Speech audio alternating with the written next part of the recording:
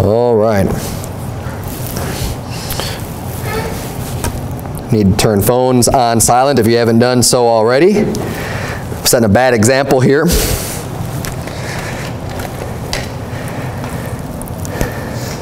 All right, so this evening, I'm really excited. Obviously, I think I've said that a few times already about this church being here, and I know you all are as well. So I was spending basically both sermons kind of talking about Stronghold Baptist Church. And one thing I just want to bring up, because I didn't specifically mention it this morning. I was talking about who we are as a church and what we believe and kind of the fundamentals. And if you notice, some of the things I didn't bring up because I was trying to focus on things that are just, this is a deal breaker. If you don't believe these things, I kind of want to be clear on some really, really fundamental, foundational doctrines, regarding salvation and who God is and things like that. Just to be very, very upfront and clear about that. But there's obviously other doctrines that we believe that this church holds to. I notice I didn't bring up the post-trib or pre-trib rapture or like who Israel is. But I mean, we believe that the tribulation is going, the saints are going to go through tribulation. We believe that there's going to be a rapture of the saints. It's going to happen after the Antichrist is revealed and after Christians are going through persecution before God pours out his wrath. We don't believe that modern day Israel are any special chosen people that God has appointed and they get some free pass into heaven or anything like that. We believe they need Christ just as much as every other unbeliever does. But we don't believe that there's any special deal that goes on with them because they're physically the seed of Abraham. That means nothing. So I just wanted to bring up a couple of those things. I didn't really clarify that very well this morning. But what I really want to focus on tonight is the fortifying Stronghold Baptist Church. Let's really make this church solid and strengthened. And I'm going to start off just by talking about why this church even exists. This church exists because of all of you. Everyone that's here today, you are the reason why this church is here right now. We want to strengthen this church and really get things going. Now, I rarely address the internet in my preaching. Okay, I very rarely do this because what's most important for a church is what the church needs to hear. I'm preaching to you. I'm here as a minister of God, as a pastor to pastor this flock and to preach the things that I think are necessary from God's word that everybody here needs to hear and be aware of. But the only times I'll ever address like the internet is if I think it's still valuable for people here. And so bringing up the fact that this church exists because of you is going to be valuable not just for you to understand, but for everyone else out there that is looking and wanting another church to exist in their area. So for those of you that don't know, the reason why me and my family, why I chose to move here to start the church is because of you. Now there's a lot of other things. I'm not going to get into all the details that kind of prompted my move away from Word of Truth Baptist Church and to even consider going anywhere else. There were some other factors involved. But at the end of the day, Word of Truth Baptist Church is, in Prescott Valley in general, is just really, really not receptive at all. Extremely unreceptive. It's a type of place that I got to the point where I need to shake off the dust of my feet against that area and move on. So when I decided that was the right thing to do, that I believe that is what God wanted me to do. He wanted me to move on from there and to move on to something else. I started looking at places to start a church. And honestly, the reason why, my thinking was, I want to go to a place where I can have the most impact and just do the most for the Lord. Now, one of the best ways to do that, and one of the things that weighed a lot on my decision making was, why not go to an area where there's already a lot of people that are on board doctrinally, that really love God, that want to do a good work, that want to join together and serve God. That makes the most sense, right? Why not go to an area where there is a great need and there are a lot of people that are just dying to go out and be sent and be a part of a church where everybody's on board and we're fired up about winning souls to Christ? Why not go to an area like that? And what I did was I waited until after the Soulwinning Mega Marathon, because all states participated in it. And that gave me a really good idea. I got all the results from Pastor Anderson because he had everyone giving him, how many soul winners showed up, how many people were saved, what was going on. And I know that you guys here didn't realize that. Those of you that participated, you didn't realize that there was someone else waiting and just looking to see the results. When you showed up to that event, you were doing it because you wanted to go win souls. You wanted to participate. You wanted to do something great. But there was someone else out there just watching, waiting to see the results. And when I saw, it was a no-brainer for me to pick this area after I saw the results of that. When I saw how many people showed up to go soul winning on a day where there is no church sending you to go soul winning on that day at all. This was like, the Atlanta area was, I think, and I may be wrong, but I think it was #1 outside of all of the states that had established churches. So Florida, you've got Steadfast Jacksonville, right? Texas, you've got Old Path, you've got Steadfast. Arizona, we had Word of Truth and Faithful Word. California, you got Sacramento and FWCLA, and then you had Vancouver, right? So you have all these areas that have sending churches that had great results. And that makes sense because you have already established churches, already with people going and fired up and newness. But Atlanta had, I forget the numbers, I think like 25 people, somewhere right around there, 25, 26 people showed up to go soul winning, and about 50 people saved. It's like 2 per person. To me, that's a no-brainer. But the most important thing was just like, there was 25 people that showed up just to go soul winning on one day. What about maybe a couple other people that couldn't make it because of the conflict of schedule or whatever? That many people decided to say, you know what, we're going to serve God, we're going to do our best, we're going to come together, we're going to do whatever we can to serve the Lord. It made it a very easy decision to come here. I have no other real reason to be here other than that. So when I say that this church exists because of you, and I know many of you here were part of that. I mean that. And for the people that are listening online that are, oh man, we want to have a church in our area. Oh, there's no good church. Start doing something now. Do as much as you can without that good church. Do what you possibly can to get people excited, to motivate people. Get in the best church that you can. Try to get people fired up and get active and get involved. Don't just throw your hands up and be like, oh, well, there's no good church here, so I'm just going to give up. Forget about it. Because if you do that, then you're never going to get anyone out to your area. Because there's other people that are training, that are looking, that are just on fire. They want to start a church somewhere. And I guarantee you, many of them are going to be thinking some of the same things I was. Well, I want to be really successful. I want to go somewhere where God can really just use me and maximize what I can do to help Him out. And to get people saved. And that's the goal. And that was one of the reasons why I moved here. Well, this is the main reason why I moved here. So if you're in an area and you don't have a good church, and for some reason you can't move, something's keeping you where you're at because there's a lot of people in that type of situation, then just start doing everything you can to bring like-minded believers together. I thank God for Brother John here. He's been a great help getting me out here. He's done a great job of kind of keeping up with different people that he's met through other events and things like that, and was able to give me a lot of information. And if there's other people out there in other states, start doing that. Start getting organized and pay attention to other people. Go to some of these events, meet people, and get their contact information. Stay in touch with other like-minded believers. And I'm going to show you here from Titus. That's why we started off in Titus, how there were in the New Testament churches that existed without pastors. Now, this is not ideal. This is not the way that God really wants a church to operate, is just totally not having pastors. But you got to do what you got to do in an area. Ideally you'd go to a church where there's already a pastor. They already, they're preaching right. They've got they're preaching the Word of God. They've got the Bible.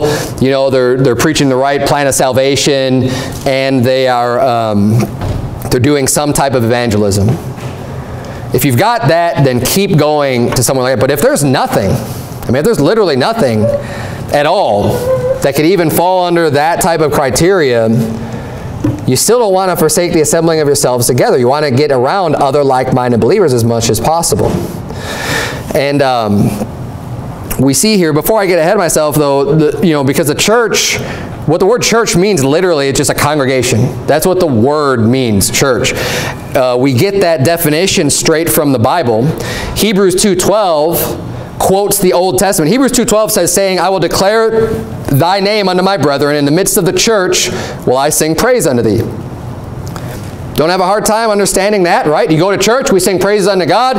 He says, in the midst of the church will I sing praise unto thee. Well, that's quoting Psalm 22, verse 22, that says, I will declare thy name unto my brethren. In the midst of the congregation will I praise thee. So the word congregation in the Old Testament was translated as church in the New Testament. Same exact verse, same exact meaning. So obviously we're meeting right now in a community room, in a government building. Imagine that. We're meeting in a government building, and the church, though, is right here. Stronghold Baptist Church exists because we are the church. The church is here. It's not this building. Next week, Stronghold Baptist Church is still going to exist, and we're not going to be here. Right? We're going to be meeting in another building. We could be meeting outside at the park. It doesn't matter. The church is the people. It's the congregation, right? Well, if you're in an area and you've got other like-minded believers, start getting a church already together. Maybe you're not qualified to pastor. You haven't been ordained. You haven't set up. That's fine. But start getting things rolling, and you're going to be a lot more likely to get a pastor out in your direction a lot sooner. So that's my advice to the people online. And we'll see how this plays in here too. Obviously, it's a little bit different nowadays with the communication abilities and the internet and being able to communicate with people. It's awesome. You can do a lot more. And we know that the churches that were started by the Apostle Paul and other laborers would go out, and Timothy and Titus, and there's various people would go out. Barnabas, they're going out soul winning. They're traveling from town to town, and they're preaching the gospel and getting a lot of people saved, getting a lot of people led to the Lord. And because their mission was to be evangelists, he would go and get people saved, get them gathered together, start teaching them and training them, but then he'd have to move on. So in Paul's travels, obviously it's more important to get people saved than to just plant down in one place and stay there forever. His job, his mission was to go out and preach to everybody and kind of be more of an evangelist. But we see here in Titus, because Titus was someone who studied under the Apostle Paul. He was taught and trained by the Apostle Paul, and he himself was an elder. He was a pastor of a church. And we see here in verse number 5, the Apostle Paul is writing to Titus. He says, for this cause left I thee in Crete. So Apostle Paul moved on, but he said, no, Titus, you stay here. You stay in Crete, because there's things that you need to do here. And he says that thou shouldest set in order the things that are wanting. The word wanting just means it's lacking. It needs something. It's not complete. There are things here that are left undone that need to be taken care of, and that's why I'm leaving you here in Crete, so that you can take care of these things. And he says, and ordain elders in every city as I had appointed thee. So every city, there were churches. There were people who were saved, people who needed leadership. He says, these churches are lacking. They're wanting. There are people, there are congregations that need leadership. They need elders. They need somebody to lead the flock. And then he goes on and explains all of the criteria of who he's supposed to choose. So this is the type of person that you want to be leading in that congregation, in that church. And he was to ordain them. But notice, obviously, there's something lacking if there's not a pastor, which is one of the reasons why we don't believe in this house church movement where people just all gather together in someone's living room and we're just going to talk about the Bible, and you're going to say something and he's going to say something, he's going to say, and everyone's just kind of teaching each other, and there's no real leader, or everybody's a leader, right? Everybody's a pastor. So it's usually one or the other. Usually they don't have anybody who's a leader or pastor, or everybody is. And they don't meet this qualification. They weren't ordained. They didn't have hands laid on them. They weren't, they're not qualified to pastor. But it's very clear that these rules are given. You could read that in 1 Timothy as well as in Titus. This list of things that a pastor needs to have in order to be qualified. But we see that happening there. There's a group of people. These people are saved. They want to serve the Lord, but there's something lacking. They need to have a pastor. And that's what I saw here in the Atlanta area, is that there's a lot of people that are saved. They want to serve God, but there's something lacking. Because there wasn't really a congregation yet, but you could see how much people there were that had some organization together and kind of knew each other, and it only made sense to come here. Now, when I moved to Prescott Valley 4.5 years ago, there were no good soul-winning churches. I put my time and energy into Word of Truth Baptist Church and that whole area over that time, for almost 5 years now. And one of the things that was lacking there was a proper zeal or interest to do something big for the Lord. And I'm hoping that that's going to be different here. I can see already that I think it is. But overall, one of the things I've learned and experienced at Word of Truth Baptist Church, because what's the point of the sermon? I want to fortify Stronghold. I want this to be a strong place. I want people here to be strong Christians and want to serve the Lord. And we're looking for people that want to do the work and that are zealous, and you want to actually get involved. You want to actually do something. If you want to do something, you're in the right place. Because for too long, there was not a lot of zeal. It seemed like Prescott Valley is a great area. I was talking about this a little bit before service. It's beautiful climate. It's in the mountains. There's lakes. There's lots of outdoors things to do. The demographics are a lot older. It's a place where people go to retire. Now, at first, I didn't think it would be that bad when we started the church there. Because it's very conservative, I thought it would be well received. There actually are quite a few people who are saved that live in Prescott Valley, more than any other area I've been soul winning in. When you go out and knock on doors and you talk to people, and they've got a solid testimony of being saved. But no one had a desire to serve God. It's a place that not only did they go to retire physically, they went to retire spiritually. And it's sad. It's a shame. And there's only so much you can do. You could preach. We went out. I went out. Got into all kinds of marketing, online ads. We even had a TV commercial, just trying to reach people. Just be like, look, because sometimes people just don't know you exist. You could be in an area and there's good-minded people. They want to serve the Lord. They just don't even know about you. We did everything we could to make sure people knew that we were there, that we're in town. But spiritually, no one had a zeal. No one was on fire. I have a million things in my mind going on even right now that I want to do and I want to get done. But there's only so much that any one person can do by themselves. There's only so much. There's only so many hours in a day. You've got to work. You got to take care of family. You've got to do, when I'm pastoring, there's a lot of things that need to be done. And I'm not complaining. There's just too much stuff to do. But my vision and my goal for Stronghold Baptist Church is that we got people here that want to do more. And you've just been waiting to get involved somewhere. You get a little bit of direction and do a lot to serve the Lord. And that is going to help to fortify this church. We want this church to grow. We want to reach the whole Atlanta area, yea, even Georgia. And there's a lot of people here. It's a big job. It's a big task. But you know what? It's not getting done. We need to make sure it gets done. And it's going to require work. It's going to require effort. And a lot of people don't like to hear that. That's not the most popular preaching. People want to come in and hear, oh man, everything's going great. You're doing just fine. Keep it up. And you're not doing anything, right?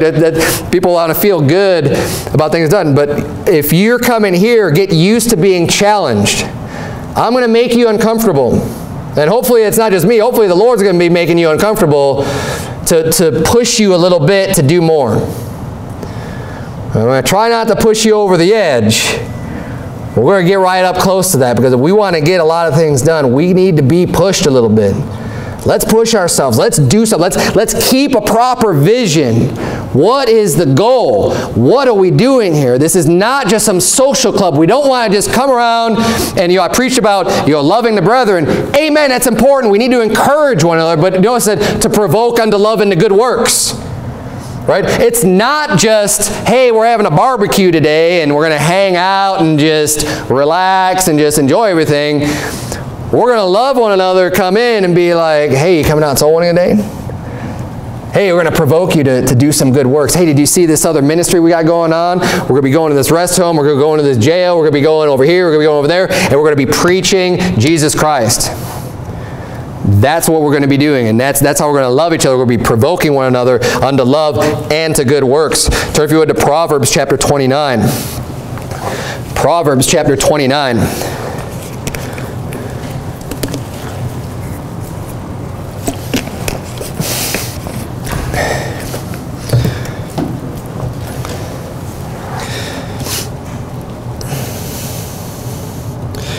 Proverbs chapter 29, verse number 18 is what we're going to look at this evening. Verse number 18 says, where there is no vision, the people perish, but he that keepeth the law, happy is he. I have a vision for this area. There's a lot that I want to get done, and I know that I am not the only one with a vision. I know that there's other people gathered here tonight. Let's work together as fellow laborers and get a great work done for the Lord. What is that vision? We need to be keeping things in the proper perspective. We need a vision. Part of that vision is we're going to have a big map. I already have the map. We've got a map of the whole Atlanta area. And we're going to be highlighting and marking off every single door that we knock, because the first priority, the first works, the first love is to get the gospel out to the public. Preach the gospel to every creature. That is the main focus. If you want to know what the lifeblood is of this church, that is it. That is the single one most important goal, is to preach Jesus Christ. That's what we're all about. That's why we're here. That is the main vision. But, there's a lot that goes along with that. I also want this to be a stronghold place, not just for preaching the gospel, but for teaching and training converts, new believers, old believers, everybody, to maximize their work for the Lord. We are a church that consists of different members individually. We all have a different role to do. Turn, if you would, to Romans chapter number 12. I'll be skipping around in my notes, but it makes the most sense to do it this way. Romans chapter 12.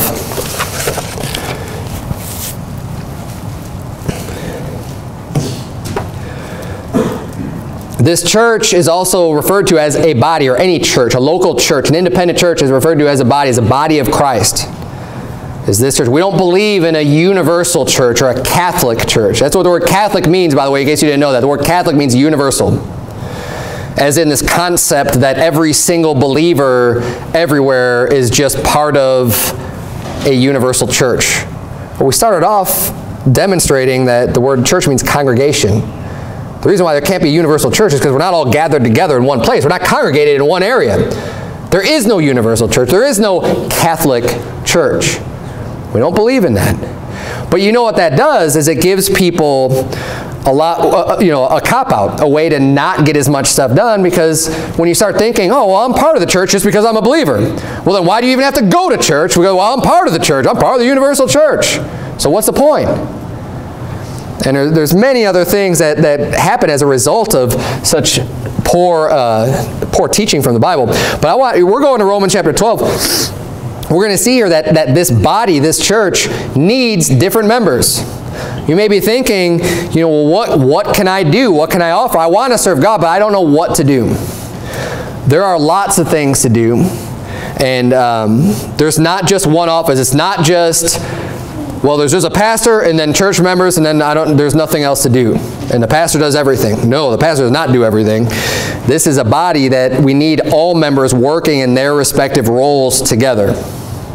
in order to function and to be strengthened to do our utmost capacity. Let's start reading here in verse number 4. The Bible says, "For as we have many members in one body, and all members have not the same office, so we, being many, are one body in Christ, and everyone members one of another. Having then gifts differing according to the grace that is given to us, whether prophecy, let us prophesy according to the proportion of faith. Or ministry, let us wait on our ministering. Or he that teacheth on teaching, or he that exhorteth on exhortation. He that giveth, let him do it with simplicity. He that ruleth with diligence. He that showeth mercy with cheerfulness. Let love be without dissimulation. Abhor that which is evil. Cleave to that which is good. Be kindly affectioned one to another with brotherly love, in honor preferring one another. Not slothful in business, fervent in spirit, serving the Lord, rejoicing in hope, patient in tribulation, continuing instant in prayer, distributing to the necessity of saints, given to hospitality." All kinds of attributes and things being listed off there in Romans chapter 12 on how the church is going to function properly and most effectively. So he talks about these different members, right? There's different things that people can do. And he says, well, you've got different gifts there in verse number 6, according to the grace that's given to us. You know, God's given us all different abilities, different things that we can do. He says, maybe you have the gift of being able to prophesy or being able to preach. Maybe you're good at that. Well, you need to be able to be used. And look, and with this church, I'll tell you this right now, too. There's a lot of churches out there that don't really get the maximum use out of their members. And they'd much rather have it just be like a one-person show or two-person show or something. This church is not going to be like that. Now, there's one pastor that's overseeing the flock and overseeing everything. That is one role or one member that's filling a role there. And that's my job. That job is taken. But there are many other jobs that are open, and I want us all working together. There is going to be plenty of opportunity for people to preach, for other people to do some teaching roles. There's going to be, it says here, let us prophesy according to the proportion of faith, or ministry. What is ministry? We went over this morning. Serving others, helping other people out. There's many ways to minister on other people. Ministering on other people in the church. I mean, we just received a great gift today, my family. Someone was thoughtful enough to make us some food, knowing that, hey, you're in transition, and we're able to prepare some meals for us. That's ministry. That's ministering for someone. So you see someone has a need, and what you do, you step up and you fill it. And appreciate that. Thank God for that. But there's other ways, there's many ways to minister, and the more you get to know everyone around you, and I encourage everyone to, if you don't know each other, spend some time before church, spend some time after church, get to know everybody here, because that's going to help you to fulfill a role. Maybe one of your roles, you're going to be very good at ministering, helping other people. You won't know people's needs unless you talk to them. You won't know how you can help someone else without building those relationships. Or he that teacheth on teaching. Again, maybe you're very good at explaining things. There's a role for that. He that exhorteth, or that's on exhortation, encouragement. Right? Saying the right things, a word fitly spoken. Being able to get that across and help people out. He that giveth, maybe God's blessed you financially. Let him do it with simplicity. He that ruleth with diligence, he that showeth mercy with cheerfulness, saying have the right heart, have the right attitude. There's a lot of roles that need to be filled, and don't get bitter or upset in any area, especially if God's blessed you a certain way. Use that. Maybe, now this isn't mentioned in the passage, but maybe you're musically talented. I don't know, it didn't seem like where I asked this morning. Maybe we're all musically challenged like I am, but you know, there's going to be roles opening up for leading the singing and playing some musical instruments that'll accompany. You know, maybe you could do a guitar, maybe you do a piano, maybe you do, you know, things like that. That's going to just add to the service and the things that we do here in church. Turn, if you would, to 1 Corinthians chapter 12. We're going to see something very similar here. about the body and about the different members. So we saw in Romans chapter 12, we saw people, if you have a gift of prophecy or ministering, teaching, exhortation, ruling, they're all important things that need to be done in the body of Christ. 1 Corinthians 12 goes into the different gifts that are given, very similar to Romans 12. 1 Corinthians 12, we're going to look at verse number 4. 1 Corinthians 12, verse number 4, the Bible reads, "Now there are diversities of gifts, but the same Spirit. And there are differences of administrations, but the same Lord. And there are diversities of operations, but it is the same God which worketh all in all. But the manifestation of the Spirit is given to every man to profit withal." And pay attention to that. The manifestation of the Spirit that's given to you, because God has given us of His Holy Spirit, it's given to every man to profit withal. God's given to you not just to make you feel good, but to do something with it. God's given everybody abilities and gifts to use, to profit, to do something with it, not just to put it aside or set it under a bushel or just like we see in the parable where the man, like, "Oh, here, I wrapped up your talent in a napkin. Here you go. I'm giving it back to you now." And what did God say about that wicked servant? He said, "You're wicked. I wanted you to profit with you. I wanted you to do something with it." Well, God's given you gifts. And I don't know what that is for you, but you should know. If you don't know, start getting involved in different things until you find what you're good at, what you're apt for. And don't worry, there's as I mentioned, there's plenty of things that we can do. Maybe you're good with editing videos. There's a lot of videos that I'd like to make that's teaching resources. There's a lot of pamphlets that I'd like to make, literature that's spelled out to teach with, on very simple doctrines like baptism and, just all kinds of different things. Soul winning.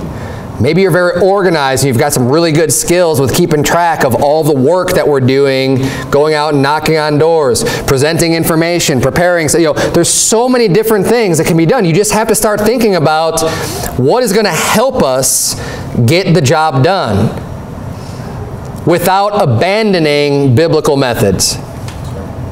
We have to stay true to God's methods, but we can always add on that and do anything that will help. So what am I talking about? I'm talking about specifically with soul winning. We're not just going to print out, in the desire to just reach as many people as possible, we're not just going to print off a bunch of pamphlets and just like litter them down from an airplane or something, or just go out and just hang door hangers, right?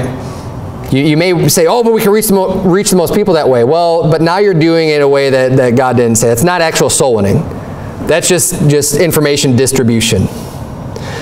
Now, at some point, there may be a purpose for information distribution, right? But then we'll probably hire someone to just go out and do that. We'll send it off in the mail or something. We have the mailman deliver the things to the doors, and we'll still keep doing our soul winning and things like that. But there may be a time for that. I know at Word of Truth Baptist Church, I was doing a newsletter for a while to keep people up to date on things that are going on in the church that weren't local, that maybe couldn't attend, or maybe they were local and they haven't been to church in a while. There's things like that.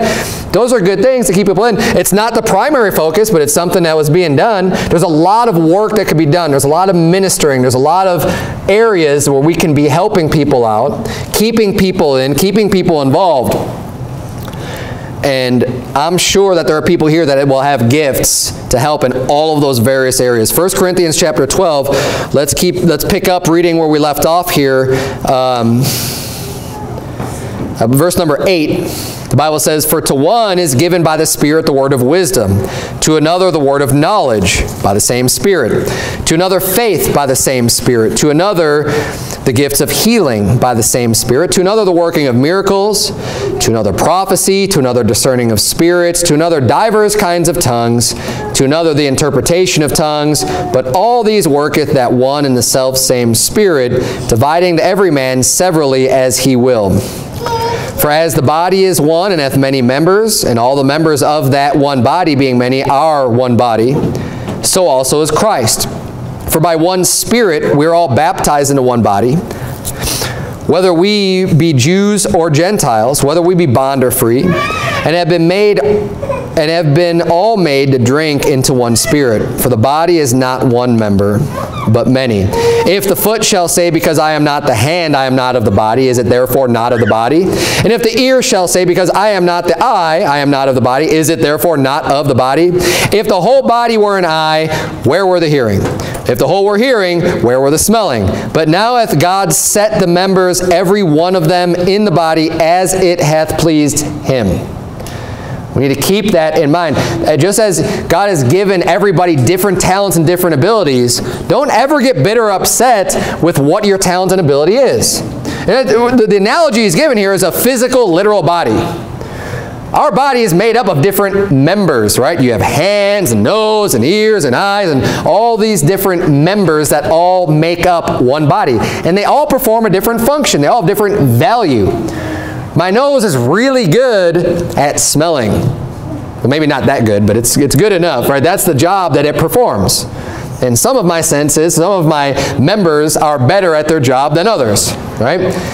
My vision, for example, is pretty good. My hearing, not that good. But the ear is doing the job of the hearing, right? We get it. And what he's saying here is, well, what if the eye were to say, well, I mean, I can't hear anything. I'm not the ear, so I'm not even part of the body. That's ridiculous. Of course you're part of the body. The eye is very necessary, just as much as the ear is necessary, just as much as the nose. You know, everybody has their own role, and every member has its own function. And our physical bodies work the best when all of the members are functioning, doing what they're supposed to do. I don't need my ears to see. I have my eyes for that. But I do need them to hear. They're going to help me out tremendously, and I can do that much more work, just physically speaking, if everything is functioning properly within my body, the way that God put it in order. And it's the same thing within the church. Don't say, well, because I'm not the pastor, then, I mean, what does it even matter? There's nothing I can do. No, God has placed you in this church. God has given you your talent, your ability, whatever it is that he wants you to do, and you're here as a member, and we want everybody being involved and everybody being active, doing whatever it is that you can do. And when everybody's in their place, when everybody's functioning, doing different tasks, different things, then this church is going to be very strong and very solid and able to get the most things done. But don't get upset about whatever talents God's giving you. Use it rather to do that much more for the Lord, and just understand that if that's the way that God made you, those are the gifts that God's given you, then he wants you to do that. You don't need to worry about the glory or whatever. Do what you can do, but get involved. The Bible says, we'll continue on here. Verse number 18, we'll reread that. But now hath God set the members, every one of them in the body, as it hath pleased him. So people are where they're supposed to be, or the members are where they should be, based on what pleases God. And if they were all one member, where were the body? But now are they many members, yet but one body. And the eye cannot say unto the hand, I have no need of thee, nor again the head to the feet, I have no need of you. Nay, much more, those members of the body which seem to be more feeble are necessary. And those members of the body which we think to be less honorable, upon these we bestow more abundant honor. And our uncomely parts have more abundant comeliness. For our comely parts have no need, but God hath tempered the body together, having given more abundant honor to that part which lacked, that there should be no schism in the body, but that the members should have the same care one for another. And whether one member suffer, all the members suffer with it, or one member be honored, all the members rejoice with it. We all care about one another. Every member of the body is important. We shouldn't be looking down on one person or exalting one another too much because of their role or whatever they have. The Bible's explaining here that oftentimes the members that seem to be less honorable are actually really, really important. and those that may aesthetically look really attractive. The Bible uses like hair, like, oh yeah, hair looks real beautiful. There's not a lot of value to that, but he uses things and uses people that have these gifts and these talents. Sometimes it's not going to be very glorifying. It's not going to be, you're not going to get maybe a lot of credit for it. But don't be discouraged in that. Just do what it is that you need to get done. This is how we are collectively going to get things done to get the most done as possible. Now turn, if you would, to Genesis chapter 47.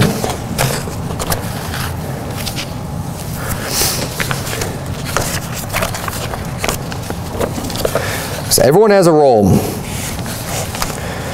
And my role, one of my roles here, is to help you to find that role and utilize and make sure the body, try to keep the body functioning as properly, as best as possible. Now,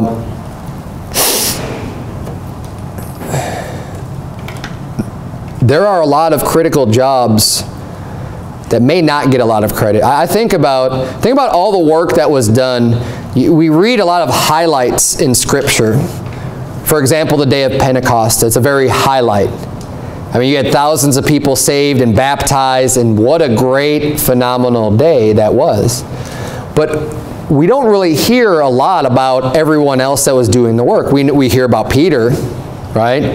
Because Peter does some of the preaching in Acts chapter 2. We hear about a few individuals that are very key, very important, very, very highlighted as far as, where the attention is going. But I'll tell you what, in order for all of that work to be done, in order for that many souls to be saved, there was a lot more than just Peter preaching that day. There was a lot of people. I mean, there's 120 people. We don't even know all their names. But they all participated in getting such a great work done. And they were all important, and very valuable, and very needed. You may not get all the recognition or the credit. I mean, even look at all 12 of Jesus' disciples. You don't hear that much about all of them. We hear about a few. They're the ones that seem to be in a position, this glory and honor where you hear a lot about them. But you know what? They were all important. They were all filling a role. Jesus wouldn't have picked them to be with him if he didn't have a specific job for them to do. And the best thing for them to do was to be doing what Jesus wanted them to do. Even if people, and you know what? I believe that God has greatly rewarded these people that you might never know the name of until you get to heaven. But they've got their head down, they're doing their work, they're making the best with what God has given unto them. Whether God's given them 1 talent or 2 talents or 5 talents or 10 talents, whatever they have to do, if you are going to use that for the Lord, then he is going to bless you and reward you for that. Now, Genesis chapter 47. Why do we go to Genesis chapter 47? Well, there's a story here where the children of Israel came into Egypt. This is where Joseph was kind of in charge of the land before, as the famine was going on, and the children of Israel came into the land, and Pharaoh was looking for someone to help take care of his stuff, take care of his cattle, because he knew that Joseph's brethren were, herdmen, and they had handled cattle and things like that. And verse number 5 there, Genesis 47, it says, "And Pharaoh spake unto Joseph, saying, Thy father and thy brethren are come unto thee. The land of Egypt is before thee, and the best of the land make thy father and brethren to dwell. In the land of Goshen let them dwell. And if thou knowest any men of activity among them, then make them rulers over my cattle." And what I'm looking for tonight, and what this church needs, is men of activity. We need people who want to be active, who want to do things.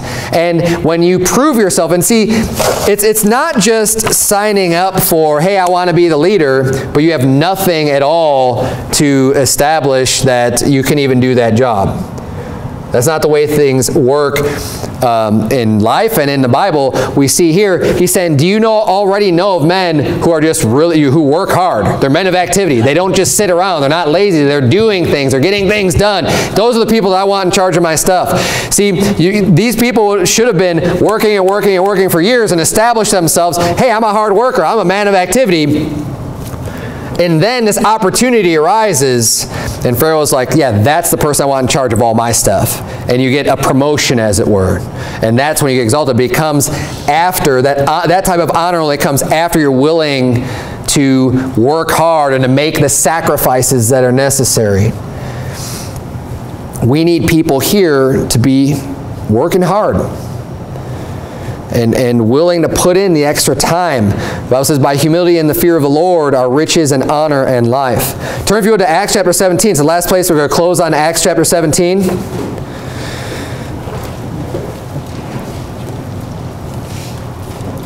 The great works, the great honor, it'll come. God will bless you for your work, but we need to make sacrifices as well.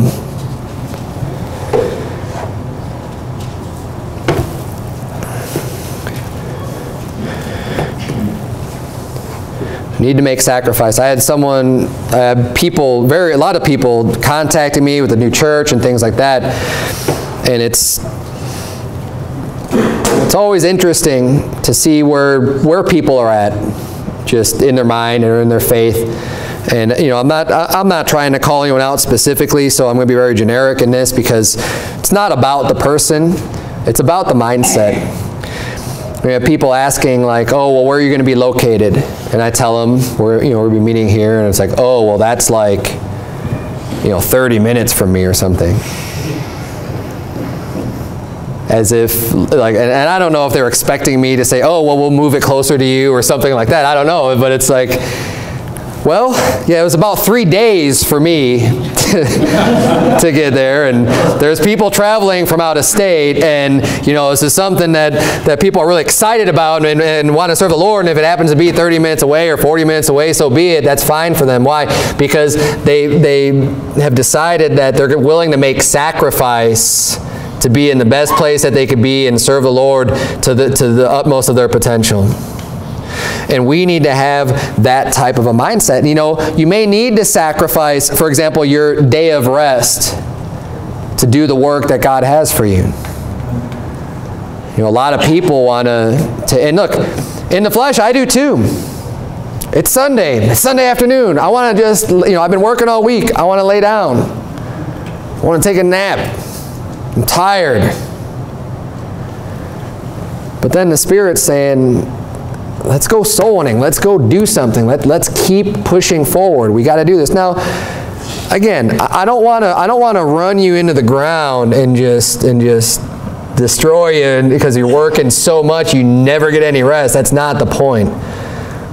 But if we're honest with ourselves, look, there are times to make the sacrifice. And usually it's probably more often than not where we have the ability to say, you know what, I'm going to keep pushing. I can keep doing some more. Acts chapter 17, we're going to get a really good insight into the Apostle Paul. I mean, you want to talk about, if we're going to model after people, obviously Jesus Christ first and foremost. But what about the Apostle Paul? What a great example he was. Talk about someone who got a lot of things done for the Lord. Do you want to get a lot of things done for the Lord? I do. Well, let's look at some good examples here. Let's see who we could model after and say, if he can do it, so can I. You might look at Jesus Christ and be like, he's the Son of God. Of course he was able to do it. I can't do that because I'm not the Son of God. What about the Apostle Paul? He is a man. Flesh and blood. You and me. Literally, there is no difference. There should be no difference in what someone like that can do and what someone like you can do. I've told this story before. The book of Acts is my favorite book of the Bible.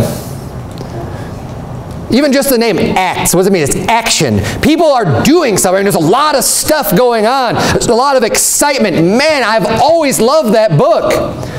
And I remember, and I've told this story in other sermons before, but the first time when I was very, very new at Faithful Word Baptist Church, I was explaining to Pastor Anderson, we were just talking, kind of chatting after church. I was just like, man, I love the book of Acts. Same exact reason. I love it. It's great. But back then, my mindset was just like, oh, well, I just love it because, look, they did all this great work. I'm like, wouldn't it be great to live in that time and to do those, to be part of that and to do all those things, as if it's just completely impossible to serve the Lord or to have Christianity be exciting. Right? It was just kind of the way I was thinking. I was like, I loved it. I loved reading about it. I was like, man, I wish it could be like that again now. He's like, well, why can't it be? Why can't it be? Why can't it be exciting?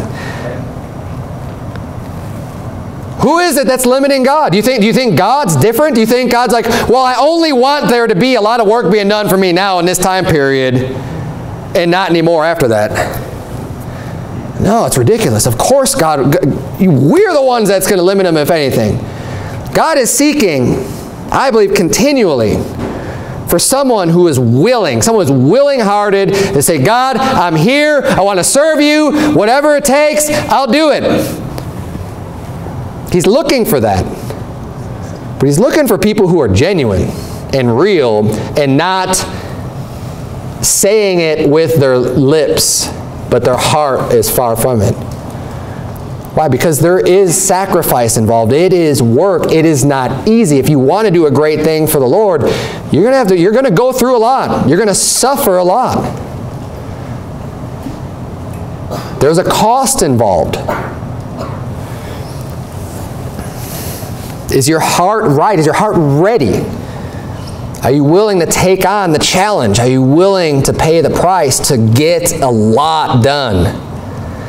What happened this afternoon, I believe, is nothing. I'm referring to the car getting broken into, compared to the attacks and the troubles and the trials that we as a church will be facing and individually be facing if you decide that you are sold out for serving God and that you are going to do the most and yield yourself up to God and you're willing to pay and you're willing to sacrifice. There is going to be a lot more coming our way, a lot more heat, a lot more pressure, a lot more of that. That's just the tip of the iceberg. That's part of the cost. It's part of the sacrifice. You have family members that aren't going to want to have anything to do with you. They're going to try to get you to get out of the church. They're going to tell you you're part of a cult. They're going to, there's all kinds of stuff. You probably already experienced some of that already. I know we have. It's nothing new. But again, that's another reason why we come together, to encourage one another, to provoke one another into love and good works, to let you know, hey, what you're experiencing, we've been there. I've done it. Stay with it. Stay the course. Stay true to the Lord. It'll work itself out. It's a trial. It's going to work patience. You're going to be able to go through this stuff, and then the next time you go through it, it's going to be a lot easier to handle because you've already done it once. Let's look at Paul's attitude in Acts chapter 17. Look at verse number 1. The Bible says, "Now, when they had passed through Amphipolis and Apollonia, they came to Thessalonica, where was a synagogue of the Jews." Look at verse number 2. I'm going to highlight this. "And Paul, as his manner was." So this is just who Paul is. It's just Paul's manner. He's like, they're over there. They're in Thessalonica. There's a synagogue over there. And Paul, as his manner was, went in unto them, and 3 Sabbath days reasoned with them out of the Scriptures. You know what his manner is? It means that's his habit. That's just what he does. Of course, there's the Apostle Paul. What's he doing? He's going and preaching to the Jews again, trying to get them saved. He's taking his Sabbath day. He's taking his day of rest, and he's going into the synagogue, and he's going to try to get people saved. And you know what? That was just indicative of the Apostle Paul. That was just who he was. Now, we have soul-winning times. Right now, we have one. And I encourage everyone to make it a point to go out and go soul-winning. But our goal is, what we want to be, where you want to end up is, yes, to attend the soul-winning times, but where it could be said about you, as his manner was, yeah, he's just preaching the gospel to people. He's taking his time, he's taking his Saturdays, and he's just going and preaching the gospel. Well, there he goes again. There goes brother so-and-so. He's preaching the gospel again. That's just what he does. That's who he is. That's who the Apostle Paul was, and look at how much he got done. It's a lot. That's where his heart is. Verse number 3, "Opening and alleging that Christ must needs have suffered and risen again from the dead, and that this Jesus, whom I preach unto you, is Christ. And some of them believed and consorted with Paul and Silas, and of the devout Greeks a great multitude, and of the chief women not a few." Apostle Paul really started to have an impact in this area because he didn't let himself get lazy. Even when he's waiting around for some of his friends. You know what he does? When he's in Athens, he's waiting around for Timothy. He went a different way. He got there before everyone else, and he's waiting for his fellow laborers to come and join him. And his soul's stirred within him. He sees all the idolatry. And he's just like, I can't just sit around and wait. He needs to go and do something about it. He starts preaching. No one else is there with him. He's just like, I gotta say something about this. We want to have that type of a spirit. And look, you may be like, oh, I'm not like that at all. Well, that's why we're here. Let's work on that. Let's have the vision. Let's have the mindset of say, I do want to be like the Apostle Paul. I understand it's going to cost me something. And you know, things like that don't just happen overnight to where all of a sudden, hey, my manner is just, I'm going to go out and just preach the gospel to every single person I ever run across in my life. I'd like to get there. You might not even be able to see now how you can be there, but what you do is you keep coming. You keep doing a little bit more. Just add to it. Do what you can do. Keep adding. Keep growing. Keep moving forward. You'll get there. It doesn't happen overnight. Just remember that. But don't let that become an excuse to just not do anything, right? We want to get the right balance. You want to keep growing and keep pushing forward and keep sacrificing to do more. Verse number 5, Acts 17:5. But the Jews which believed not, moved with envy, took unto them certain lewd fellows of the baser sort, and gathered a company, and set all the city at an uproar, and assaulted the house of Jason, and sought to bring them out to the people. Now, the Apostle Paul, he's going into the synagogue, he's preaching. 3 Sabbath days, he's going in, he's preaching, he's trying to teach them, look, Jesus is Christ. This is the Messiah. This is who you've been waiting for. He's trying to get people saved. He's trying to lead people to Christ. And verse 4 says that some of them believed. He's getting the work done. He's persuading people to become Christians, to put their faith in Christ. He's actually doing something positive. And what happens as a result of that? Well, the Jews which believe not, they're envious of them, and what do? They start bringing an attack. And that's what I'm talking about. You know, if we're going to start doing real work for God and persuading people and going out and reaching the lost and convincing people, and the more people we're impacting and the more people that have a manner like Paul's manner was, well, guess what?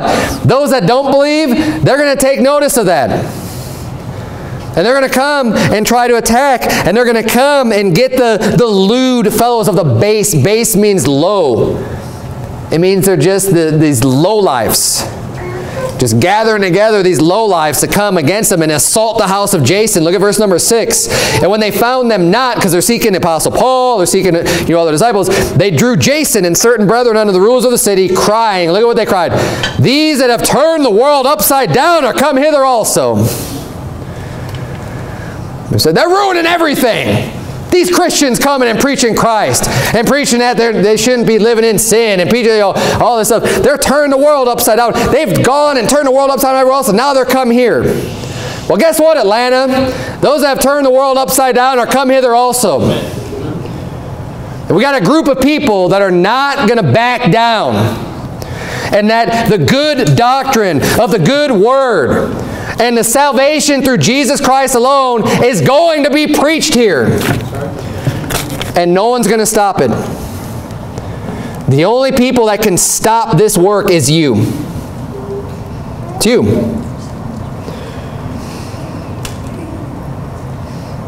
If you're going to do the work for the Lord's going to be with you. Guaranteed. There is nothing that can stop the spread of the gospel but you. You could read through everything the Apostle Paul went through. How many times he was stoned to death? How many times he was shipwrecked? How many times he was beaten and thrown in prison? And everything that was done against him to get him to shut up and to stop doing his work. But he continued. And God made it possible. Miraculously sometimes. But he wouldn't give up.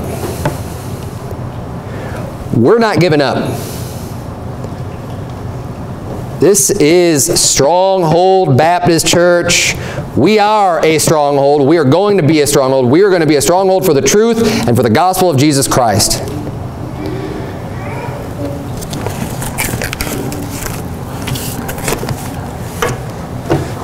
Man, I'm excited. I don't know if I told you that before or not.